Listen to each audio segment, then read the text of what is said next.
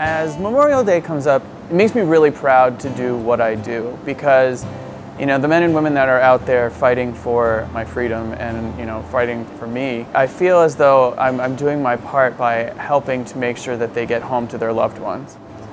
At this laboratory, we do human identification.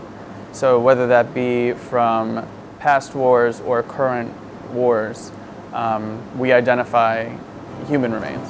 It's not CSI. We don't have floating computers. We don't have, injecting into a machine and a face comes up. This stuff takes time to make the DNA work and to get a full sequence so we can report that out and hopefully get somebody home. Everyone who goes into the military has to give a DNA sample, a blood stain.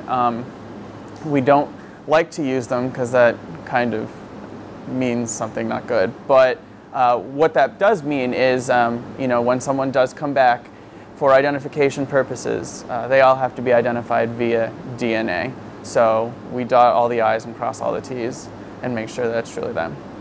The importance of identifying the human remains is basically to make sure that everyone who has gone to war and who has lost their life or who has been taken captive gets home and gets the rest and the closure that they deserve.